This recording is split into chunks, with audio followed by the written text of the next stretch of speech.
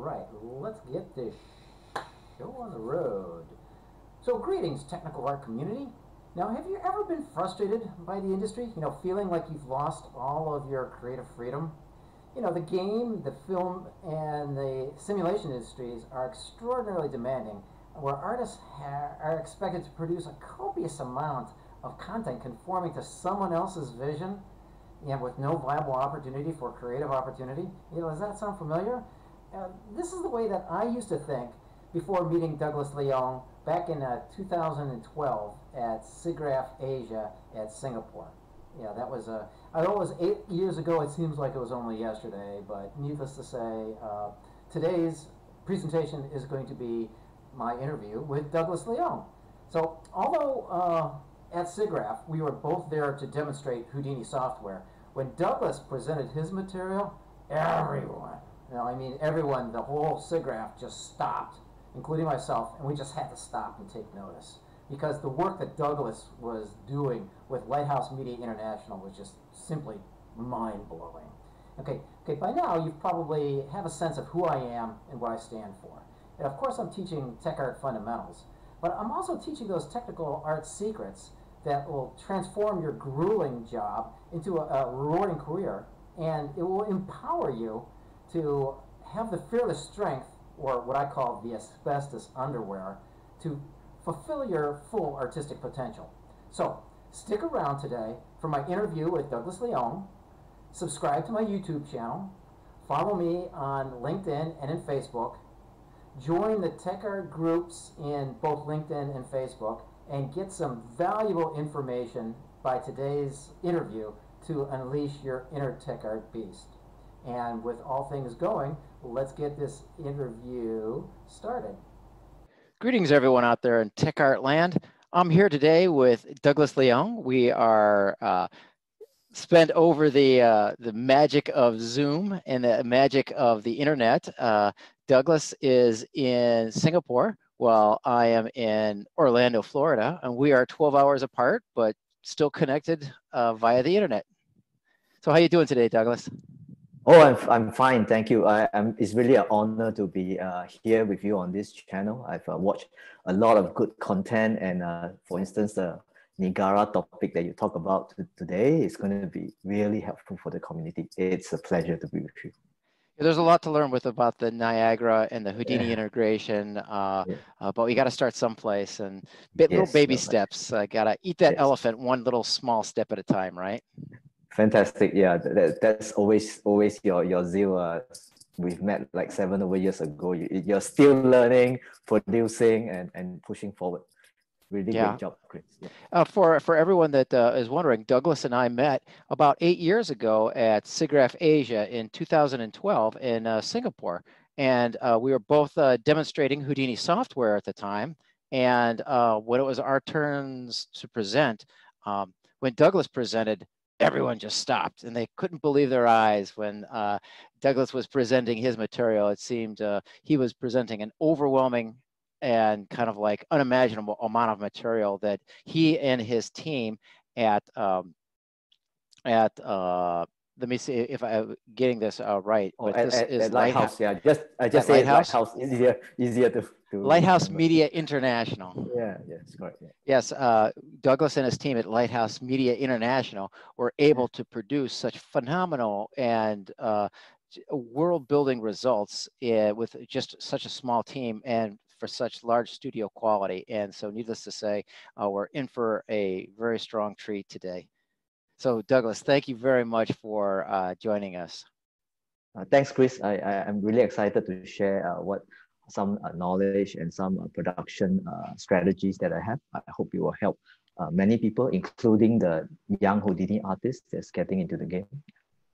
Well, that's exactly what we're trying to strive for, is give the young Houdini artists and the young technical artists a place to start, and some of the experienced technical artists maybe possible of a alternative way of thinking or an alternative way of approaching production demands in order to become more efficient and able to leverage their skills and the skills of their artists to the nth degree.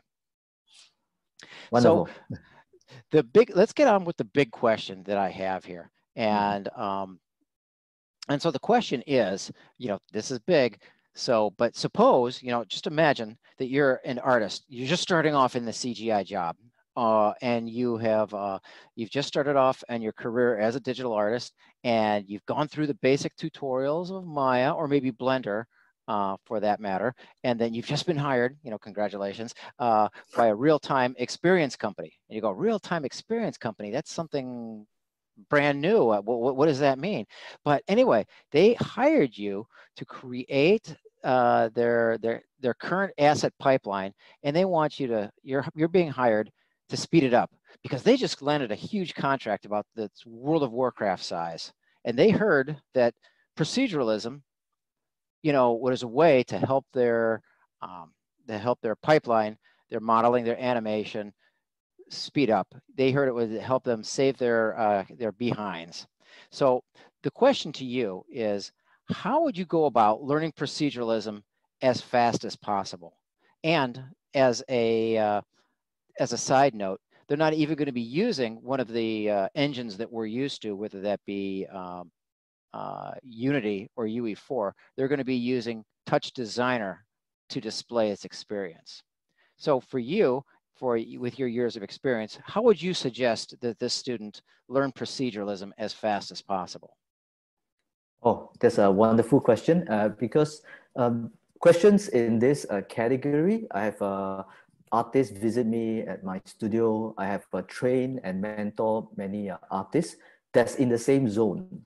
So the idea is, because how I would approach this question will not be so much on to point you to a particular tutorial or to let you visit a particular website, because I from the way I see it, you mentioned, Chris, you mentioned that the artists have already went through things like Maya and Blender and things like that. They have some very good CG background. They have foundation. But the thing is, using this foundation, how would it help them and so forth? So normally I have this kind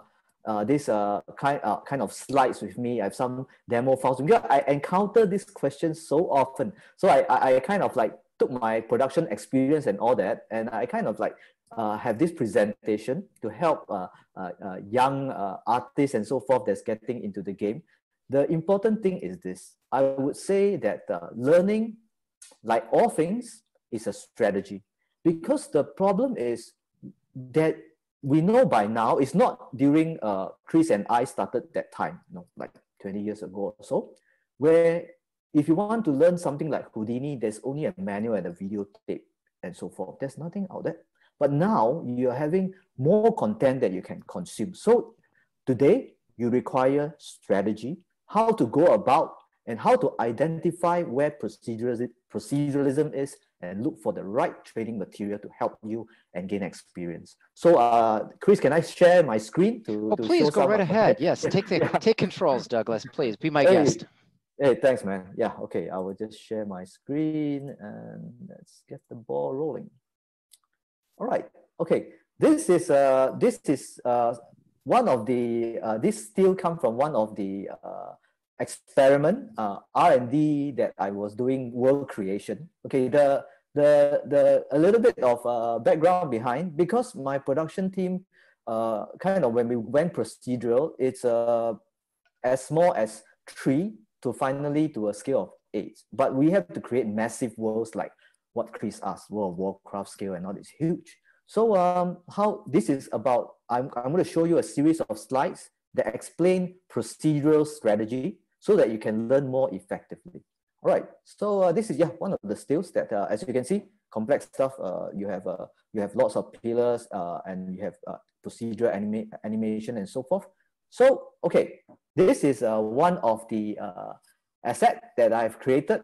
It's a kind of a pillar asset. It works with the entire pipeline. I call it one heaven pipeline because I'm going to create heaven with just very few people. So what you see here, when it's happening live, what you see here is basically an asset that can generate multiple pillars. So for learning, understand that proceduralism is not modeling one item. You're going to use a logic, a network of a combination of dependency and so forth in your asset, in your network to generate lots and lots of data. So you talk about this thing called a pillar that has flutes and so forth. So it's very tedious if, for instance, a director say, oh, I would like to have, instead of 19 flutes, everything is perfect, can I have 12? Then if you already put in all the motif, like at this moment, it will be a nightmare if you have used traditional techniques. So proceduralism solves problems like this. Motifs, details can automatically adapt, procedurally adjust to whatever logic that you have given. So let's go to the next slide. This is a demonstration of, it's not done by many hours. It's an output for this asset.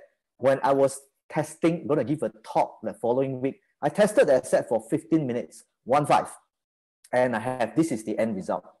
And I spent the next couple of minutes based on this structure.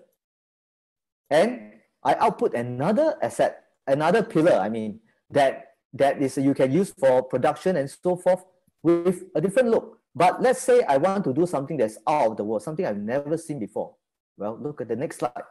So this is an example of proceduralism and how it's applied.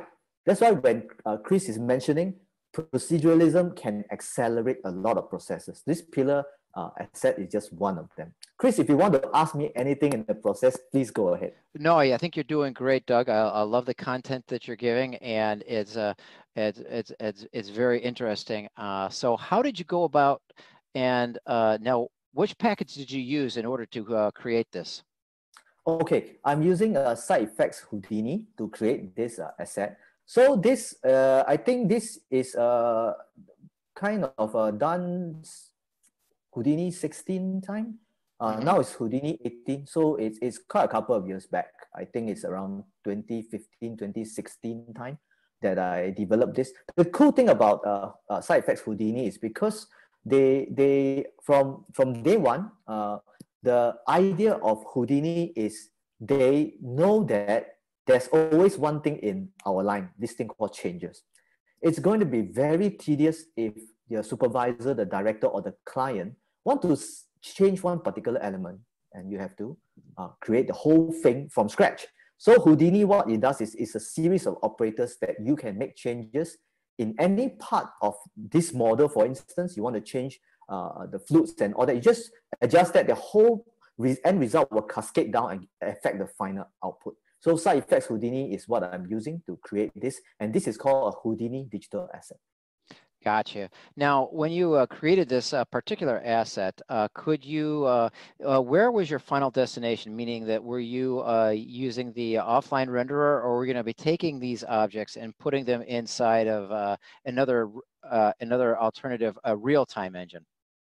Oh, for this I'm doing the Understanding the Book of Revelation movie. So essentially it's for rendering. So it's actually for a CG short film, like cinematics, Bible cinematics kind of thing.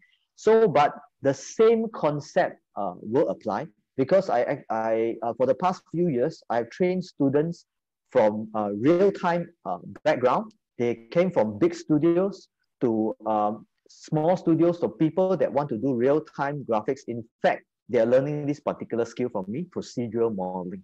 The term is procedural modeling, how to create pillars and so forth.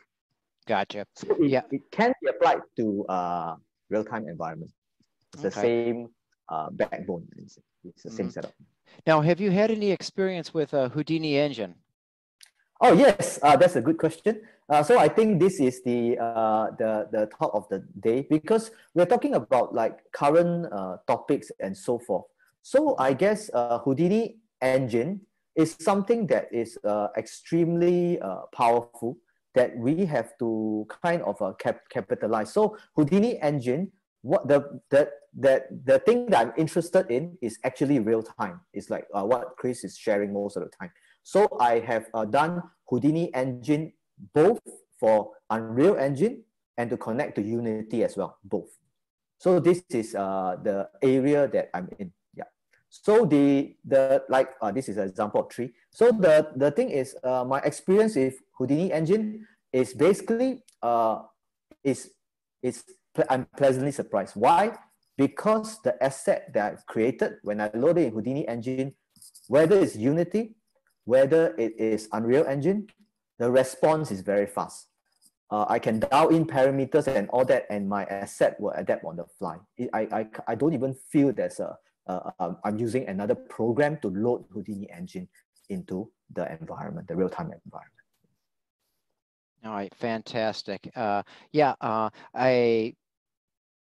This broadcast is going to be bringing out not only to real-time technical artists, but to also offline rendering technical artists. So needless to say, in my humble opinion, once this next generation of consoles come out, or when Unreal Engine comes out with version 5 and NVIDIA rolls out there is going to be no more difference between offline and real-time.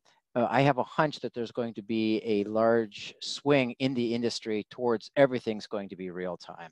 And so that's why I like to try to encourage my students to try to consider everything as potentially as a real-time asset, even if they are doing something offline such as this, because this is all part of the full real-time pipeline in one form or another. Yes, that's correct. Yeah, I also agree with you, Chris, because I've been looking at the market trends and so forth. I also saw the Unreal Engine 5 demo. I think the future will be really real-time rendering is huge. The gap is getting closer and closer. Yeah, it's fantastic now. Now, could you explain what's going on here with what you're trying to do with this particular asset? Okay, this asset is cute. Yeah, because the idea is right. My goal is, because I have a lot of interns and all that. So I was thinking, hey, if I want to decorate heaven, I will need to have a lot of motifs. But I guess as an artist, how we often like to draw one way or the other. But what if our 2D art can become a 3D model just like that? So I actually created this asset that you can actually absorb a 2D motif like this, and you can have handles and so forth to nudge it to become a 3D model and a motif for my topic is heaven. So it will be highly decorated, as what you can see. So this is what happened. Yeah. So as you can see, finally I got a leaf and all that so forth. So proceduralism is not only means you generate data from scratch, you can also input the data in a suitable form, then you can procedurally adjust it, nudge it, and let it become a 3D form. This is the example that I'm showing. Mm-hmm. So as you can see, as I change 2D motif, the 2D input a vector art, then it immediately become a 3D input. Yes, this is what I'm trying to do. So accelerate a lot. It's very fast to do those 2D art, and the one artist can just churn out a lot in a day. That's how we can accelerate production. Do you think this is a tool that a technical artist could set up ahead of time and then pass on to a traditional artist who doesn't really understand proceduralism? And do you think that this tool would be able to empower the other artists to leverage their skills to produce, greater assets faster and then better quality? Definitely, because the thing is, that's a good question, because when I deal with my studio, I often have very young interns. Some of them they come from animation background, so they have not done any form of proceduralism. But I do hand them assets like this because they are the artistic people, right? So they can draw the motif themselves. They can kind of like ask a colleague to create that 2D thing. Then they have their first experience in generating procedural art using this asset. It accelerates a lot. Yeah. So the idea is how you can collaborate as a whole to kind of take things further. Because in a production, there's a lot of people that can draw very well. But a lot of time is how can I make the most out of the art? So this is an example that can help a lot. Yeah. Now your tools are they seem to be very intuitive, and they're very helpful. What would you suggest to somebody as a novice technical artist or a technical director? What mental strategy should they employ when creating tools such as this? Okay, let's say this particular tool, the idea behind is always have a strategy of what do you want to do. For instance, like I will just backtrack the slides a little bit to explain to you. Okay, the strategy behind, right? Okay, this is the mindset, the thinking. Let's say I want to do that two just now, to do a 2D to 3D. So first of all, you must think of the input. What kind of input are you going to put in?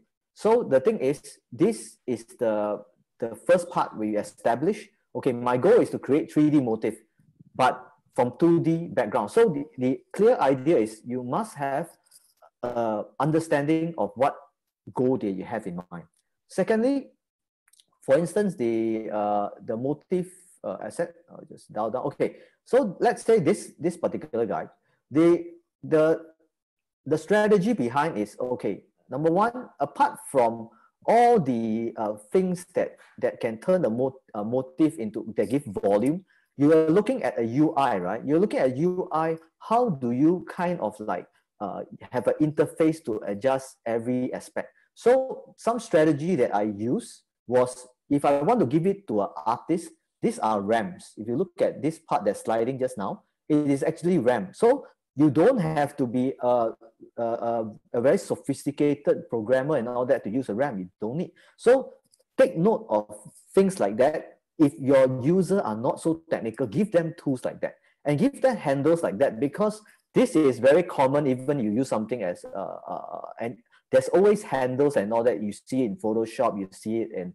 even PowerPoint. There's always handles. So take strategies like this to help the user kind of feel at home and happy to dial in your asset. Then the other thing to take note is, if I have all these handles, how do I connect all these numbers, all these parameters to drive the underlying tech, the set of nodes that's within Houdini? How to connect that user control to drive proceduralism? I think that is very, very critical. This kind of overall strategy. Yeah. Okay. So you were able to control and actually create this tool yourself. Did you have to use a programmer, or did you have to employ some kind of outside help? Because this tool looks very sophisticated. No, I did it myself. Yeah, in fact, I kind of like did most of the studio pipeline myself. And fundamentally, I do not have a programming background even, you know. I don't have a degree in computer science, that kind of stuff related. No, I'm actually an artist. My background is I'm a graphic designer by my, during that time, there's no such education. So I came from that background. So the thing is, even I'm talking to youngsters now, new artists that wanted to get into this. You want to do something so sophisticated, you do not need all this, because right, Houdini is a construct, is based on dependency data passing down one to another, and you are playing with nodes. So all these nodes is already well constructed. So you have to learn a very important thing, which data flow and things like that. So yeah, it is not an easy task because I kind of like after some years of building up my skills, then yeah, I can take on something like that. Initially, perhaps something like something like a pillar will be more I'll be able to handle easily, because this one kind of involve things like UI and things like that. But yeah, I did it myself. I didn't hire anybody. It's a solo job. Yeah. Okay. Now, and it's tested by my users. Yeah. As an artist yourself, do you think that you have to surrender any kind of, you know, if you're employing something like proceduralism, are you sacrificing any kind of creativity? Are you giving up on any kind of creative control and freedom? For me, I don't think so. I just based on, I'll go through a few screenshots to explain to you. Mm-hmm. This, you see all the pillars, the towers are all generated procedurally. I would say I did not sacrifice any artistic element. In fact, proceduralism allow me to do a lot of things that I can't. Like for instance, this whole city, the buildings are not manually modeled the city is not laid out manually, it's procedurally done. I can do such a big scale with just 8 people simply because of proceduralism. It does not tie my hand in any manner. In fact, it makes the impossible possible. So Now, look at this. Yeah, sorry, come again. No, I'm just saying, like, this is a phenomenal scene, and there's a lot of detail here. How many artists did it take once your tools were created? How many artists did this take to put together, and how long did you guys take to create this particular scene, this city? Okay, the city. Okay, I can't really give a hard number simply because when this is like a kind of a release date and all that kind of thing. So it's like we have to jump from one scene to the other, right? So timing wise, maybe I can't really advise in a more a very precise way. But I can tell you basically on this scene, I have one lighting. I have one asset artist, okay, to help me. Then I have a couple of interns, maybe 2 to work on this. And myself, I'm handling the master pipeline. So essentially, yeah, things like that at once over a period of time. Yeah. So the thing is not what you call it, is doable because what I did is at first, the first time it didn't turn out so well, but because it's procedural, I can keep upgrading it and all that as the time fits. Yeah, something. Gotcha. Like that. Thank you very much. Yeah. So as you can see, it's 360.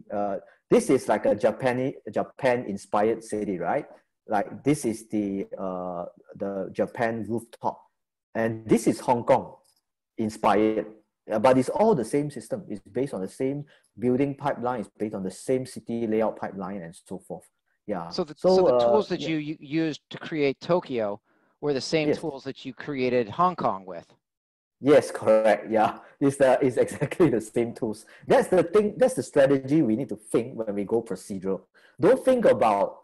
In fact, proceduralism is a little bit like investment. Let's say if you're talking about this project that's the scale of World of Warcraft, right? You're talking about, if it's a real-time thing, you're talking about many levels, many worlds, and all that kind of thing.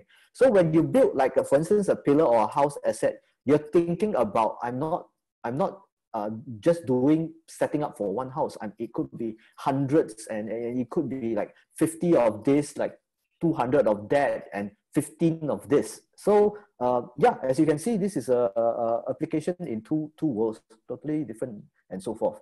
And in Tokyo, there's no neon lights, but in Hong Kong, there's lots of it. Yeah. That's it. Oh, wonderful! So, fantastic.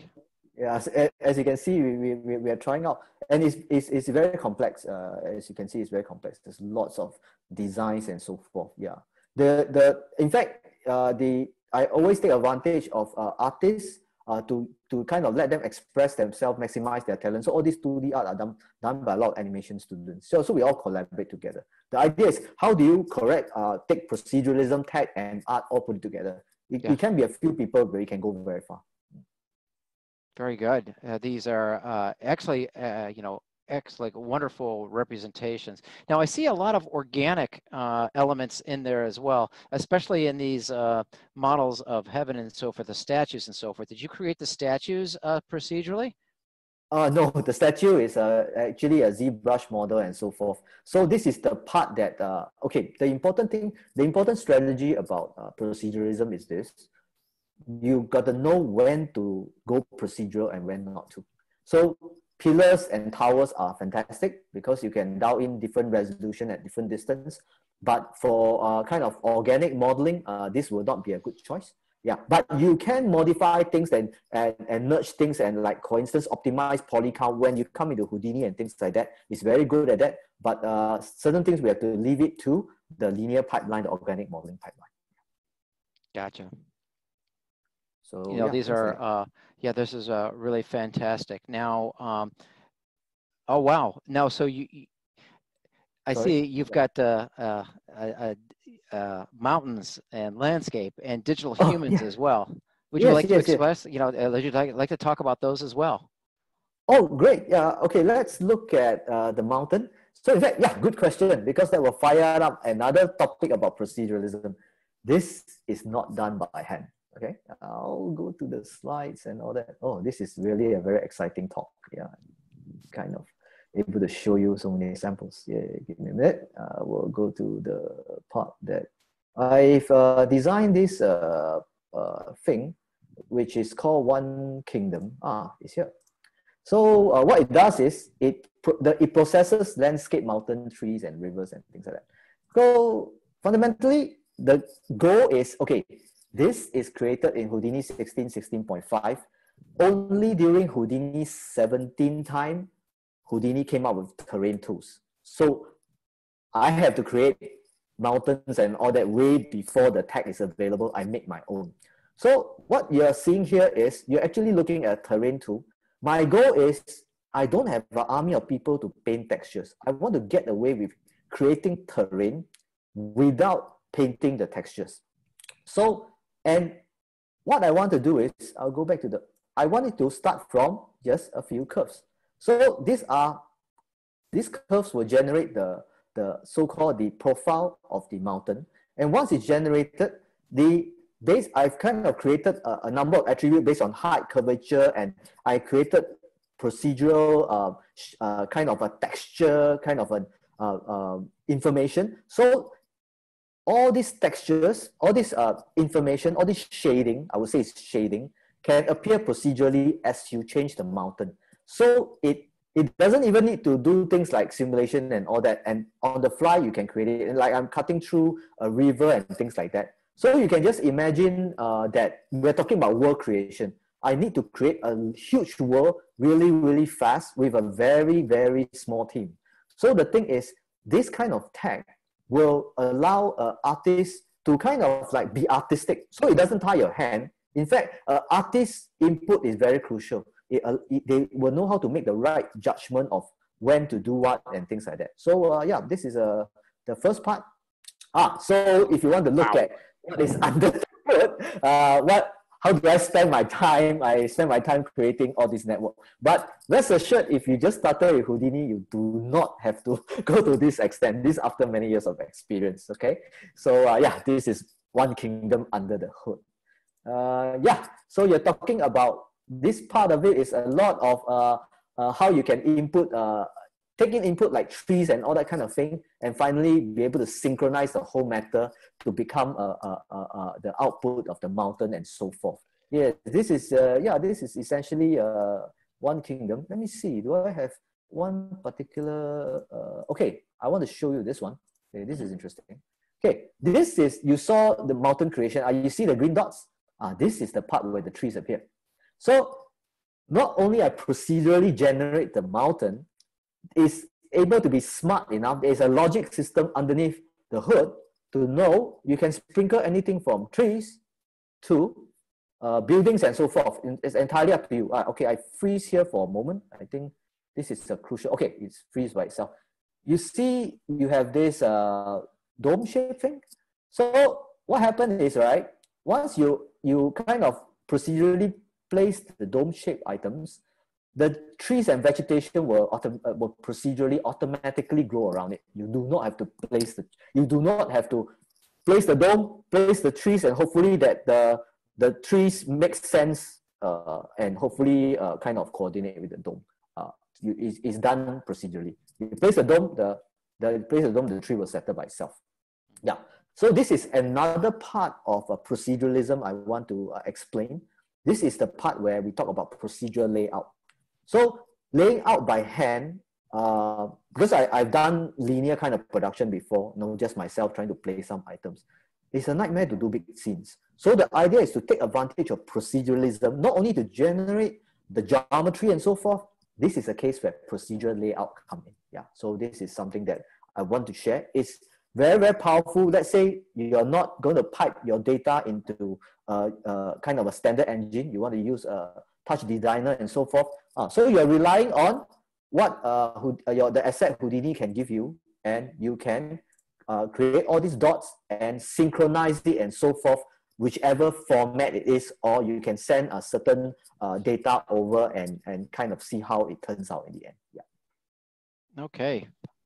Beautiful. Now, is this a tool that you think a concept designer or a concept artist could employ in order to rapidly create worlds if they are doing it for pre-visualization purpose or concept concept art purposes? Oh yes, definitely. Because the whole idea is rapid prototyping, that kind of concept. In fact, in most of my asset, right? For instance, I'll show you later the city system. It actually have this low-res proxy kind of mode. So you can actually be able to block out things very, very fast. Yeah. In fact, you can explore some ideas just like, for instance, this is like a artist having some fun and all that kind of thing. Yeah, definitely. It will help more than the layout artist or the modeling artist that's trying to create a mountain. It will help even people that want to do concept and so forth, because like this tool is creating curve generating a mountain. Is very similar to the motif tool. Like, how do you turn 2D into 3D? Concept artists are very good at 2D stuff. So you are giving the concept artists things like curves and all that. Yeah, they definitely can handle that. So once they can handle that, then just block out your mountain. In fact, all these are, if you look at it, it's like a floor plan for your production. Yeah, so this is really good for prototyping concept ideas. Very, very good. Yeah. No, excellent. Now, I also noticed that you have digital humans and organic beings in here that aren't buildings and they're not mountains. So would you discuss a little bit how you created the organic living things? Well, especially because we said that Houdini or proceduralism was really good for the mountains and for the buildings, but you also have organic characters as well. Yeah. Okay. Let me just go to this slide, which I think it will help to explain. Okay. I have something semi-organic here. All right. This is interesting. All right. So this is a fusion. I have a base model that is organic modeling, right? You can do it in whatever package, Maya, Blender, whatever it is. But once, you know, in heaven, there should be more than one shape of birds and all that kind of thing. So you're looking at a process whereby, let me see which part. Okay. You can see that it's dialing in things like the shape of the wing. It's changing the shape of the wing, right? It's moving forward and backward. That's procedural modeling on top of organic character. So things like this can be done. You see the tail of the bird getting bigger and smaller. And this is procedural animation. This is done by CHOPS channel operators, which Chris loved it a lot. So this is procedural animation, all by mathematical oscillations, phase, and all that kind of thing. So you're actually combining, you're actually dealing with organic stuff, but proceduralism on top of it. That's very, very powerful. So procedural modeling on the left, procedural animation on the right. You can see some of the selection, small, big, crown, big, and all this can be saved as presets. If you don't want to dial in everything at every time, so you can kind of store some presets or options. These are not presets, these are actually certain options. I'll show you later my building generator. Actually, I do have presets. A lot of complex settings can be all stored. So you can initialize with a very good base. Yeah, things like that. Well, this is a brilliant demonstration of how you take an existing organic model and then you put it through a procedural system, and then you're actually leveraging the artist's talent in order to create variations and different combinations in order to create hundreds, if not thousands, of variations of one basic model, and it could be reused virtually an unlimited amount of time. This is a fantastic demonstration. I'm really, like I said, I'm totally overwhelmed. I want to go and try this stuff myself. Oh, yeah, we can discuss. I will share you the strategy and all that. It's fun. Yeah, it's a lot of people limit proceduralism, but for me, I strongly believe it, also because of practical scenarios. Yeah.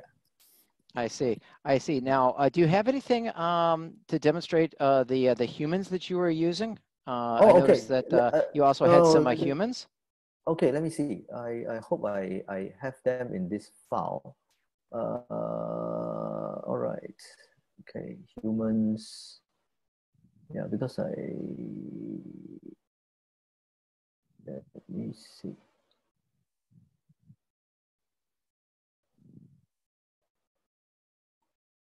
Oh, it's not in this set. Okay, yeah, I do. Okay, yeah, good, good, good.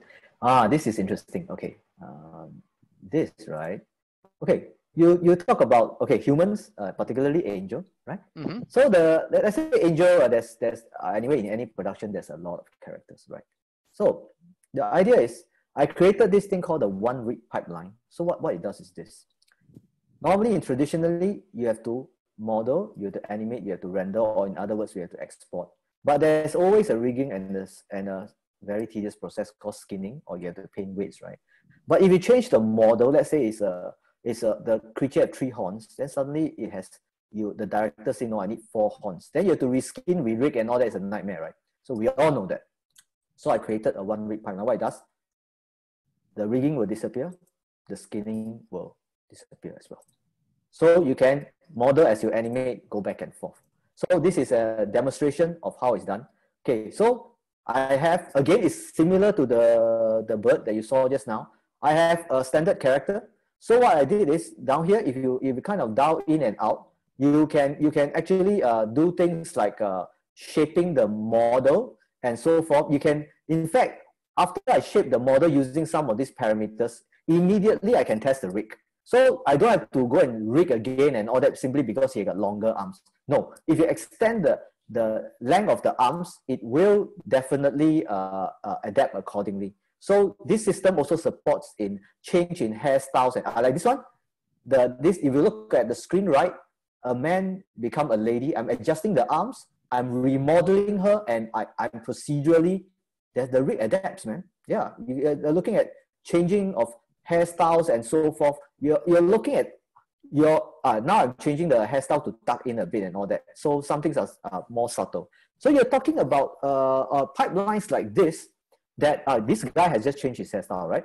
So you're talking about pipelines like this that kind of the idea is to neutralize tedious repetitive tasks. I think Chris knows, and we all know how long it takes to do a character rig. It should not be repeatedly over a small team. So these are implementations that neutralizes 2 very tedious process. As you can see, this example, which I really like, which is a male animation can be transmigrated to a female. This is another thing. You're looking at, oh yeah, I do have, oh, by the way, the facial rig is already there. So you can animate on the fly. You know, it's like, you don't need to rig the face again. And it supports various kinds of faces as well, not only one shape. So you're looking at some deformation. And this is oh, by the way, in heaven, lots of angels, right? The wing rig there's another ring pipeline that it coordinates, able to coordinate these 2 assets together. The character pipeline and the wing pipeline is coordinated. So yeah, this is an interesting part of character. So you're talking about you can have facial automation. You can have modeling automation. This screen, the black screen here, you get to see. Yeah, I'm actually modeling. So when I'm modeling, I'm actually rigging, and I can animate ahead in time. The same, the artist that load the animation, the asset can animate straight away while you do some adjustment on the baseline. It will all be preserved. So the idea is, this is the under the hood. This is what it takes. This is a pretty intense job. So the idea of proceduralism, it do not limit yourself strategy-wise. Do not limit. Oh, this is someone going to do the organic model, but why just leave it to that shape and size? Maybe longer arms. Maybe it can become an ogre or monster or some sort because it has longer arms and all that. You don't want to re-rig again. So yeah, this is a classic example of character, the application of character. And let me go to the next slide. Yeah, so this is a good example. In my tag, what I did was I was able to create the foot automatically adapt to the ground. In fact, this finger thing is not animated by hand. If I move the one finger, the rest of the finger will follow through, just like a traditional animation. Things like that can be animated. So you're looking at procedural modeling, the facial rig come for free. You're looking at IK, FK, you're looking at adaptation, you're looking at the wing that goes along. So even if you're in a hurry, if you animated a male walk cycle, just plug it into a female model and refine from there. You don't have to start from scratch. Yeah, so things like that. Yeah, so this is interesting. Oh, so ultimately, yes. you've created one biped character abstractly, and then you modeled your character depending on what you have. But really, all that you've had was just you created just one character, and the result is literally an unlimited or an indefinite number of objects or number of characters built by this system. Correct. Yes, this is the whole idea of proceduralism. So this thing I've never really seen it before in terms of something that can do all the way to the wing. Yeah. So it's something that it came to my mind that how do I resolve this? So I pipeline the whole thing. Yeah. So so this is the whole idea. In fact, in my studio we actually ask the artist to create another shape of the head, just the head alone, and we pipe in the system is able to adapt as well, according to certain rules and so forth. So we are constantly working with the artists that generate models and so forth. We don't stand alone. Procedural teams should not stand alone because you have to leverage and collaborate and let each other's talent combine together for the final output. Yeah, I see. This is really inspirational. I want to go and grab a hold of your scene networks and then just reverse engineer them. I think this is really really amazing stuff. Now, do you have anything? Do you have anything more here, at least as far as your character work? I see you have this as another. This is the wing system. So again, wings is even more tedious than just a character biped rig, because it has many items. So the idea is, if you look at the purple controls, you just drag it. It will model the wing, but you do not have to rig. It's already ready for rigging. You can distribute the feathers using the RAM and all that, like what I mentioned previously. And yeah, after the whole process, ready to animate. So you do not have to worry about it at all. So these are some of the processes that helps. Let me load the next video. Give me a minute. Okay. Oh yeah. Let me load this one. Yeah, this is the next part.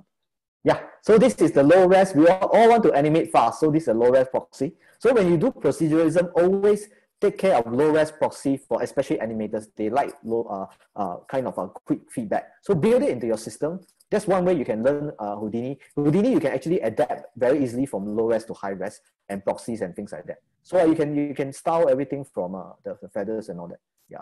So in fact, I am a person that loves to watch movies and so forth. And after I watch a movie that has wings and all that, I come back and implement it to my system. Yeah. So my system is always evolving. Yeah. This is the wing and so forth. Yeah. So for instance, a pipeline like this, I call it dynamic modeling and rigging, because it's on the fly. You're modeling, you're rigging at the same time and so forth. So there's some solutions to solve feather interpenetration, varying feather resolutions, customizable feather distribution and styling, animation feathering rig, advanced wing deformation, things like that. Now I see that this is an awesome list of features in which you were demonstrating that. Did you have to come up with this feature set before you started to create your networks, or did you create these features on the fly?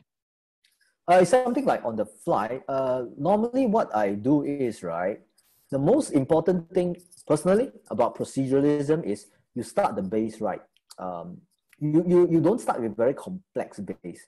When you build a base for seasoned TDs like myself and Chris, we can actually manipulate anything from a dot to a line or a curve to its maximum effect. But when we adjust that base thing, everything will drive itself. So I actually added features as I go along. I don't have the full feature list. As I'm doing, I'm actually watching some making of and all that. How do they avoid how do you do feather interpenetration issues? How do you solve things like that? How do you then I noticed, oh, actually when I watched the movie, the feathers will curl when it's facing the wind and all that kind of stuff. So I added it into the system. But if your base is too complex or too cumbersome, it will not be able to drive and pass the data down. So it's done on the fly. Oh, fantastic. Now I see that you have the organic characters as well, but also I noticed on a couple of your slides you were dealing with some hard surface models as well, Yes, correct. such as automobiles and Yes, other correct. things. Correct. Uh, Yes. so how would you go about using proceduralism in order to integrate them with your hard surface modeling? Oh, okay. So let me go to the other section. There's another very good question.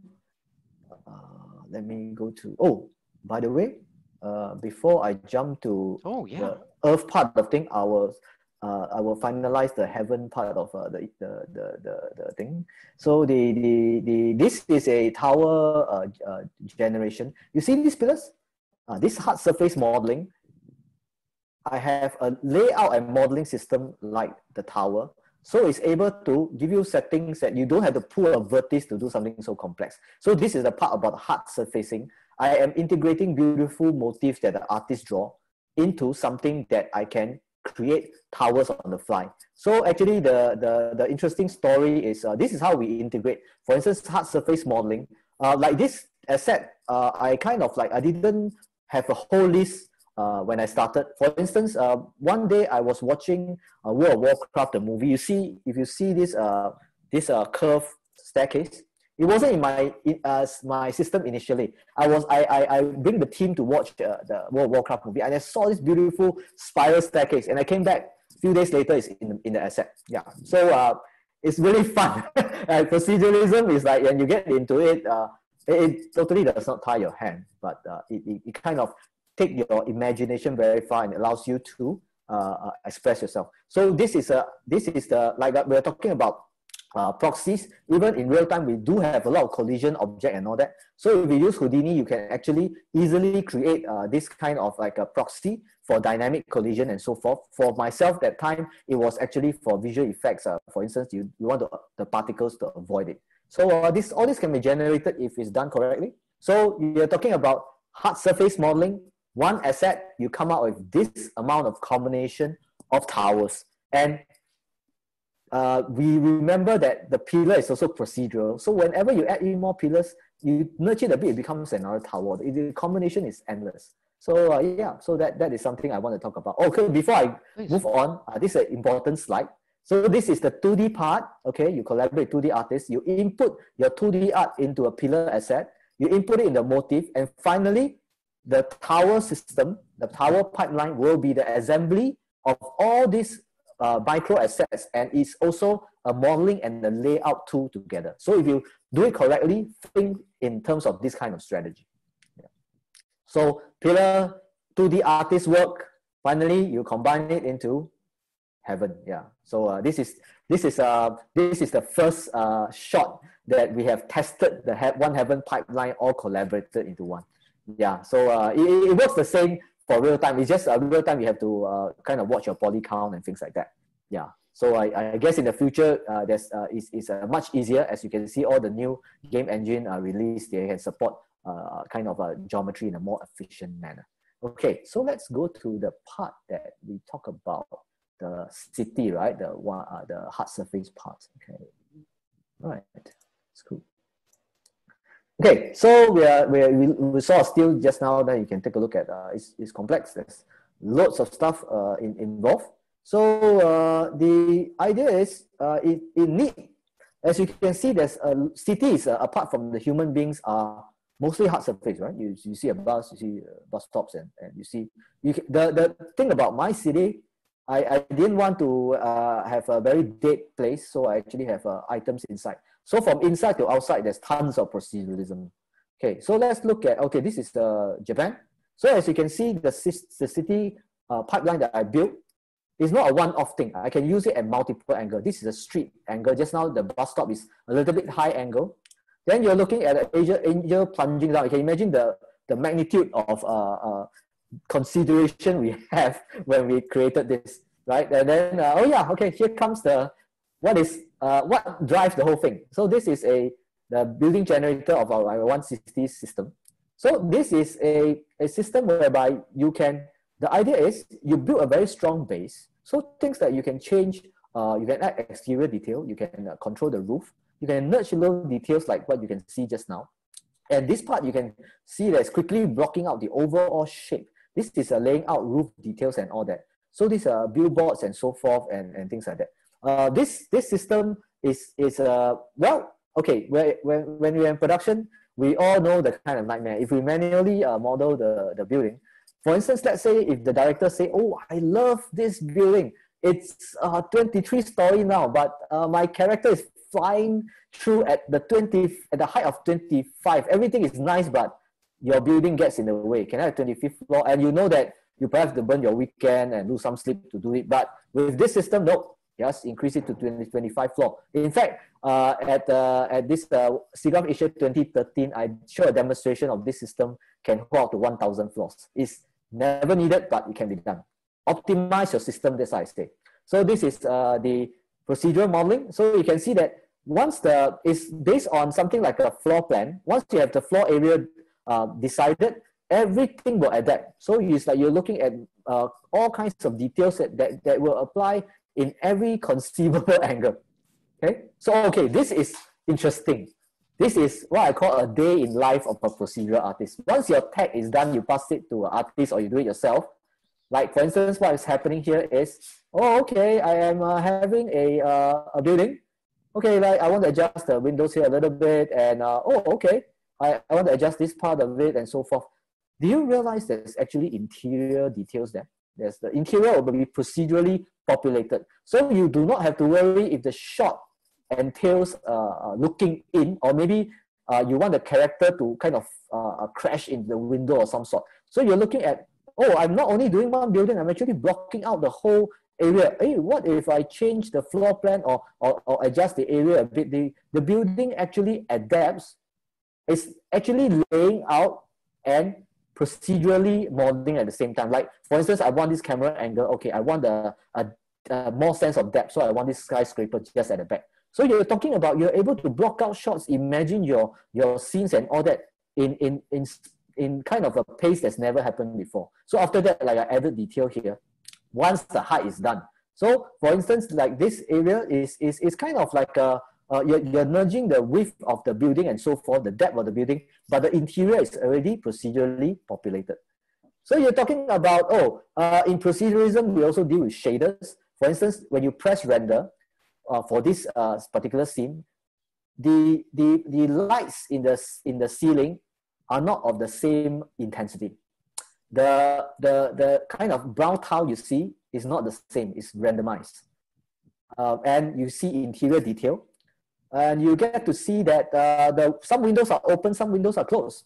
So proceduralism can give you a lot of noise, a lot of live-in kind of feel. Just give me the parameter, everything will be figured out for you. For instance, city, this thing is always lived-in and dirty. This procedural noise. You press render, the noise will be created for you. So we talk about modeling, now we talk about city layout. So this is layout by another part of the one city pipeline. I call it it's a city layout system. So this is a procedural dirt pass. When you model, when you render, all the dirt will be procedurally generated. It can apply for real time as well if you configure it correctly. So what you saw just now is applied to this shot.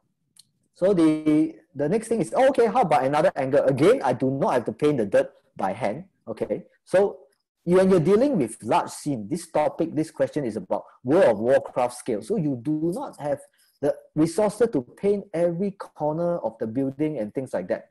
So these are the things that proceduralism can help you in the long run in all sorts of production, especially big ones. Yeah, especially if you have a dream of doing big games, scenario visualization, yeah, go procedural. That is what I always encourage. It will get you there, and it will save you a lot of frustration because you can make changes. So yeah, this is another one. As you can see, it's sustained from multiple camera angles. Now, is there anything else that you wanted to show, at least as far as this demonstration on proceduralism is concerned? Okay, I don't know if you have anything else that you wanted to demonstrate here. This is perhaps one of the final part. You're talking about the city layout. So this is a good example of when I change the rows and columns of the road. All these lamp posts, all these road marks were procedurally generated. You do not have to place them by hand. It's also very tedious. So you're talking about I'm laying out, but the buildings will automatically adapt, although to manually put it. So this is a whole coordinated city layout system. Yeah. So this is, you see it in OpenGL. I can block multiple cameras simply because procedurally created. Yeah. I also have a procedural camera rig and all that. Yeah, let's not get into that.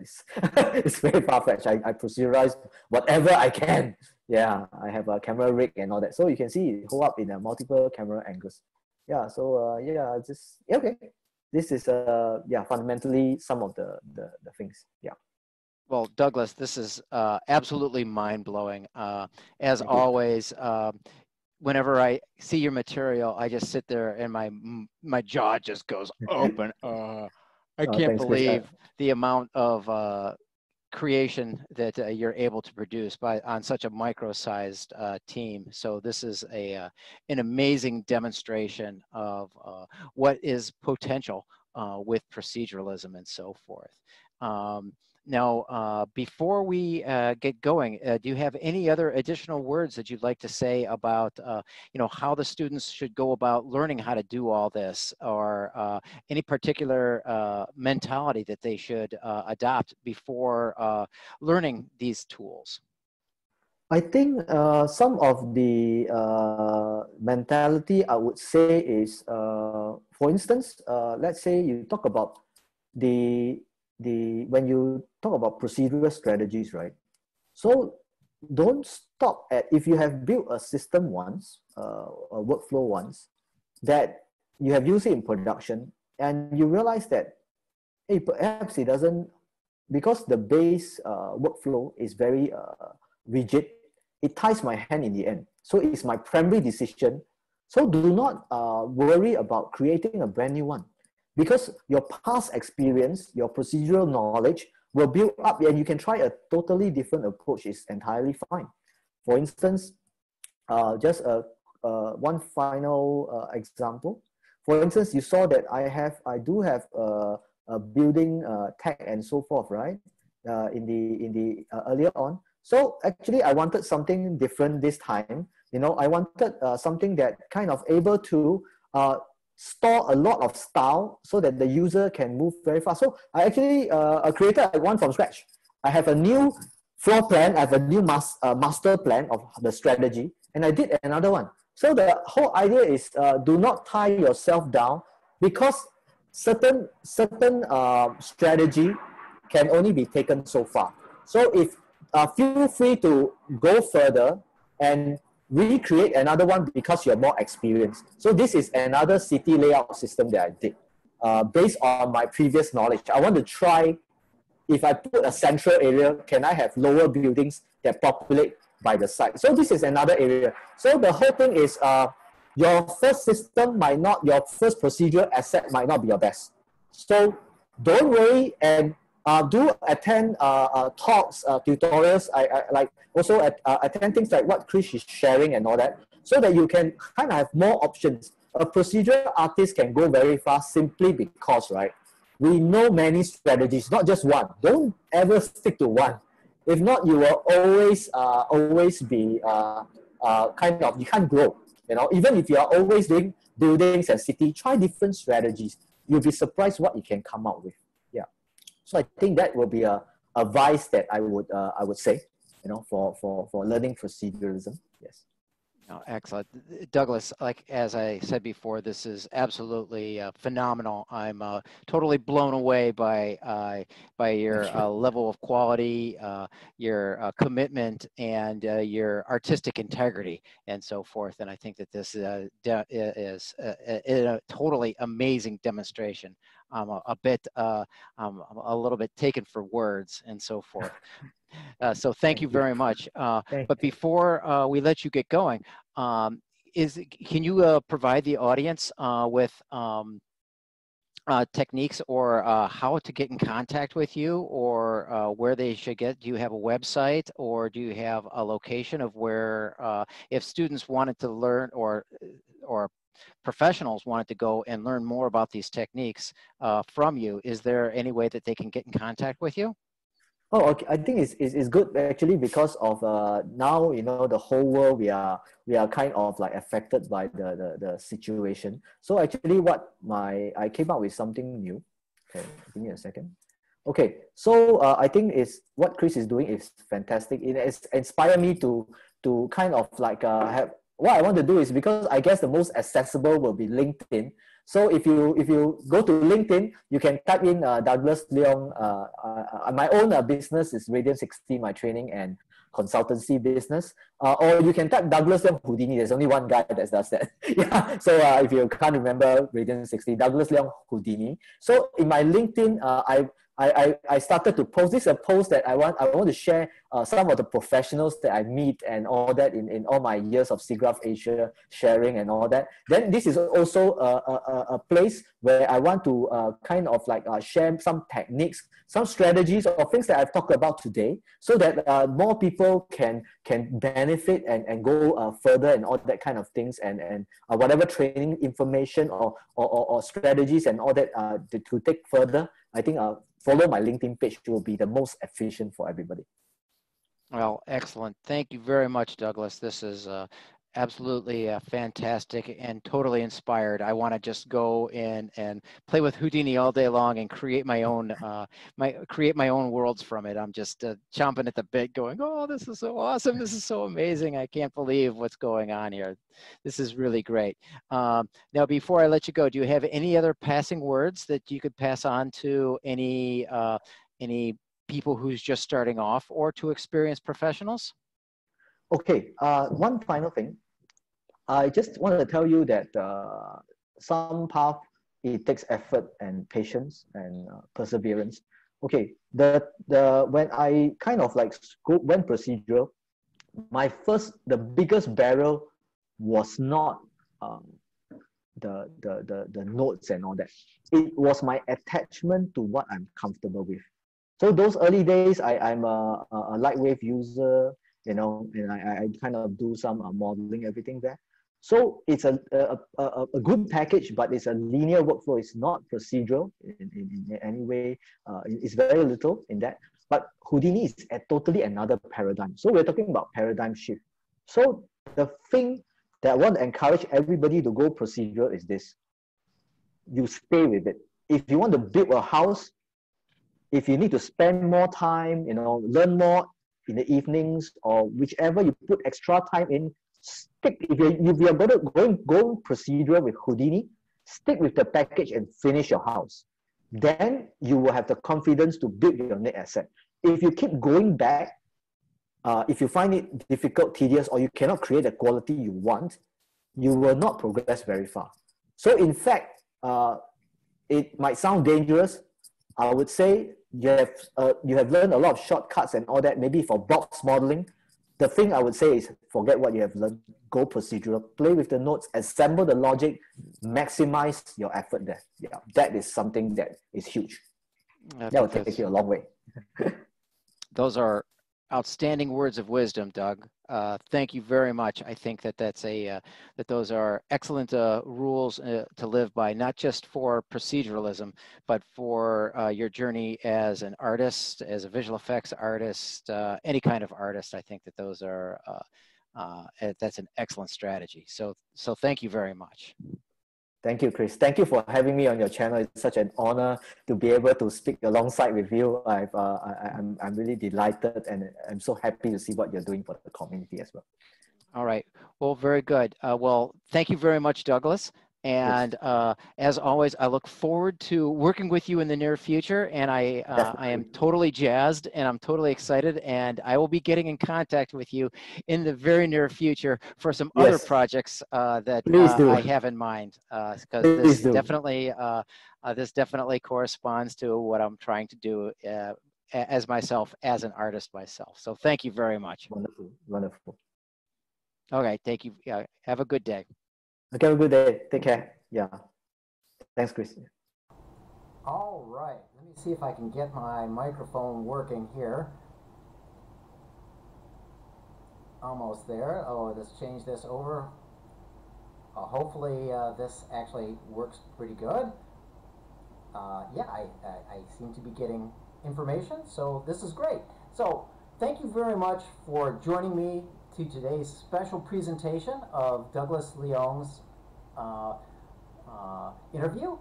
I'll be reposting this interview on YouTube. Please wait till this afternoon and I'll get it up and post it again. There's a lot of really good information here, and I encourage you to relook at this video, relook at what Doug has done, and maybe you can get some idea or some inspiration of what you would like to try to do and develop your own procedural systems. All right. Thank you very much for coming to TechArt Talk Live today, and thank you very much for your patience. And make sure to subscribe to the YouTube channel, and make sure you sign up for the Facebook and LinkedIn groups under my name, or go to TechArt EDU in both Facebook and in LinkedIn, and you'll see organizational pages there that you can sign up for. Thank you very much, and I'll see you again next week for TechArt Talk Live.